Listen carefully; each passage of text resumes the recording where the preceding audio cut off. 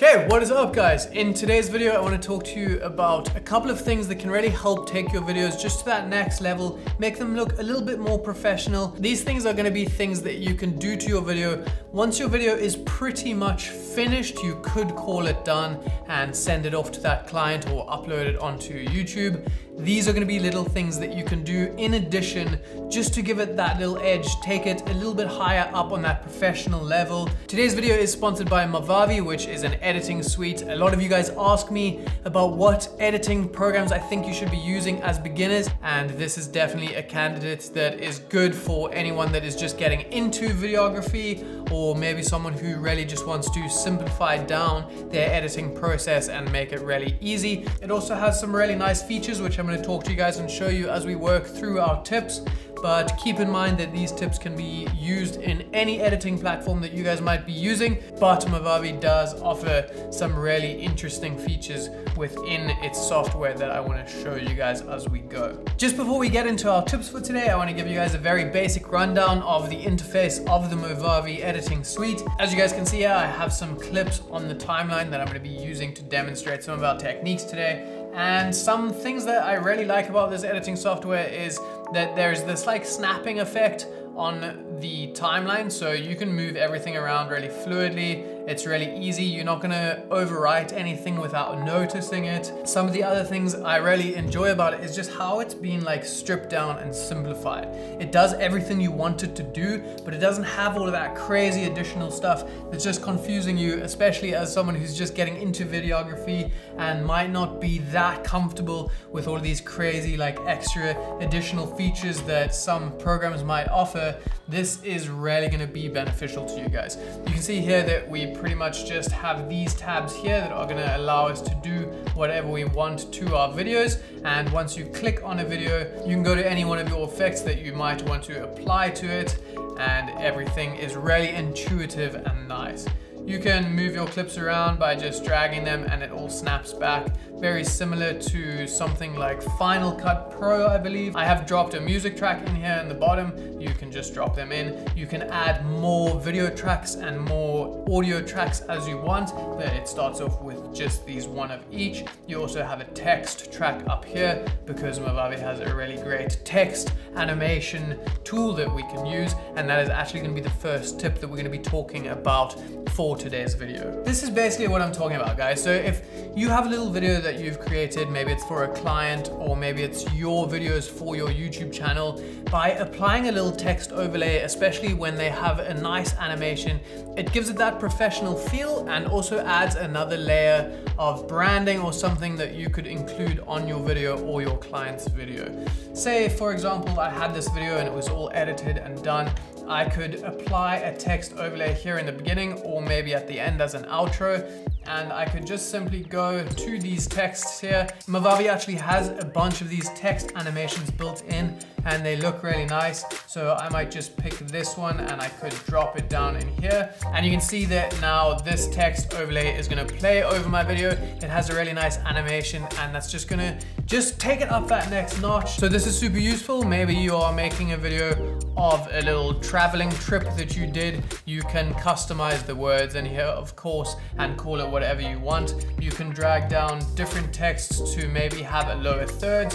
Maybe if you're going to be talking about something in your video, you can add a little text overlay. If you were doing something like a camera review, you could add that text and just say A7S III review or something like that and put it down in the corner. So next time you guys have a video and you're calling it done, if you haven't put that text on, maybe think about adding a text layer in the intro or the outro, maybe some lower thirds throughout your video, introducing new characters or just changing the scenes. This is a really nice, easy, but super effective way of doing that. The next thing I want to talk to you guys about is when you are editing to music. I am sure a lot of you guys know by now that you need to be cutting on those beats, timing your cuts of the video clips to the beats of those music. It makes it flow really nicely. It gives it a nice feeling for the viewer when they are watching it. And something that I really like to do when I'm editing to music is to place markers onto my track so that I know where any of those crucial beats are, any of those things that I need to be putting some of my video clips onto. And here is a really unique feature that I've found incredibly useful with this Movavi software that I'm not aware of any other software having. Correct me if I'm wrong, but as far as I know, I haven't seen any other softwares that do this. And this is what I'm talking about. I have my track down here on the bottom that I've selected to put to my video. And you can see if I was to right click on this and go to tools, I can say beat detection. And what this is gonna do is it's gonna place in markers everywhere on the beats of that track so that I can start cutting my clips to that. I can literally just click detect the beats, it reads it, and now I have all of these markers over on the top of my timeline that I can cut my clips to and paste them out. Something I do want to mention about these beat markers, and something that I often mention in my videos, is that you don't want to cut to the beat every single time on every single clip. It becomes predictable and the viewer knows where the next cut is going to be, almost giving it a boring feeling because they know when that's coming. So mix it up. You want to look for different pockets of cuts and do like different little speeds, but having a way to just literally click a button and have all of those beat markers placed in there on the timeline is invaluable as someone that is editing to music. And I thought that was a really unique and amazing feature about Movavi. The next thing I want to talk to you guys about is using overlays like lens flares or light leaks. And some of my favorite ways that I like to use this is that if I have a clip where there's sun in the clip and maybe it's shining into the lens, but I didn't get that lens flare that I was necessarily after, you can add on those lens flares afterwards as overlays. So you can get third-party ones. Otherwise, if you guys are using Movavi, they actually have them built in. You can head over here to light leaks and you can pick the different light leaks or lens flares that you guys want to use. For example, you could drag this on here and you can see now that it adds this lens flare, and you would of course want to make sure that you are lining this up to be where the sun is in your shot, otherwise it doesn't really make sense. And what's nice about these ones is that they're already animated, so you can see that they're moving. If I had something where I had that direct sun right in my shot, I could place this over the sun and it would add a whole nother layer of depth to my shot, and it would end up looking pretty cool. Another way that I really like to use something like these overlays is if, for example, I shot a video and it wasn't very sunny, maybe it was a bit overcast and gray, and I wanted it to have that summer sunny feeling, I could use some sort of lens flare to warm up my image. I could add a bit of a yellow and warm tone color grade onto there, used with that lens flare, and those overlays is really gonna sell that effect, and it's not gonna feel so gray and cold once I've done those things. Which leads me to my next topic, and that is actually using color grading to advance your footage and make sure that it has the look that you want. In Movavi, it has a bunch of built-in LUTs. Otherwise, you guys can download LUTs from any of your favorite creators. You can even download some of my own LUTs if that's something that you guys are interested in. If not, Movavi actually has some filters built in. You can pick the filters that you guys want and you can just directly drop them right onto your clips. And you can also change the intensity if it is a little bit too strong. Make sure that you guys aren't overpowering that clip with that color grading. You want to keep it subtle. It shouldn't be something that looks too unrealistic. Otherwise, it's not going to look that professional and good. Something like this, I think, looks great. And you can see with the before and after, that really brings it to life, adds all that color back into the sky, and it makes it pop quite well. Something to look out for in your videos is that you have the right amount of like shake or smoothness in your shots. So having a shot that is really smooth with no shake in it tells a different story to a shot that might have a bit of shake in it and a bit of movement in it.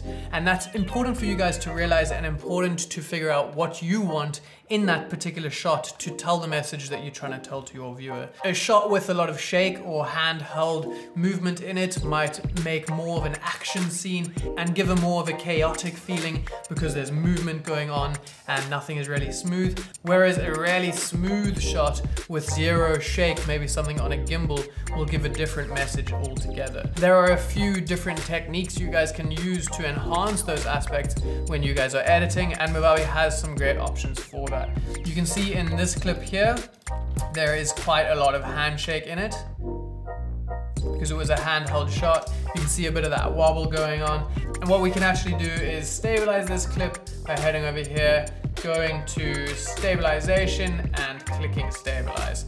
Once we've stabilized this, you guys can see the difference. Put up the before and after, and you can see the stabilized version has gotten rid of a lot of that handshake.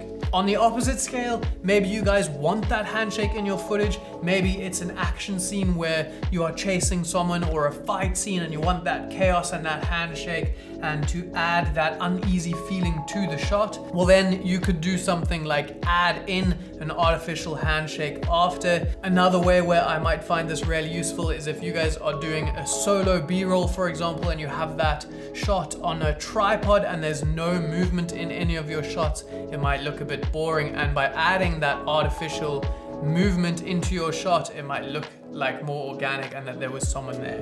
We can do that easily by adding in this handshake over here. If we go to camera shake, we can drop it on our clip and it introduces handshake into that. So even if this shot was on a tripod, it would be moving and making it feel like someone was there holding the camera and filming it. This is a great way for when you guys are filming those solo B-rolls. It's gonna elevate it, make it feel like there was someone there filming it with you. I think it's super important for you guys to understand the story that you're trying to tell with those shots, and whether you want them to be super smooth or you want them to have a bit of that shake in them.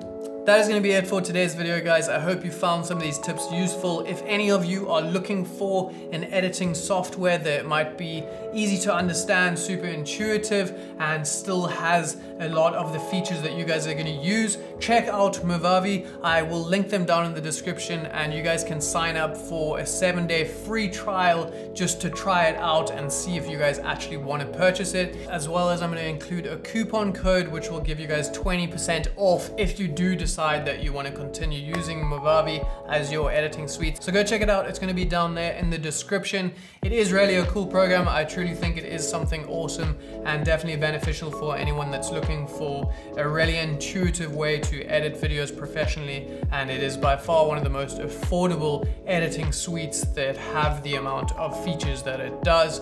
Go and check it out. Other than that, I hope you guys enjoyed this video. Remember to hit like, subscribe, and all of those good things. I will see you in next week's video.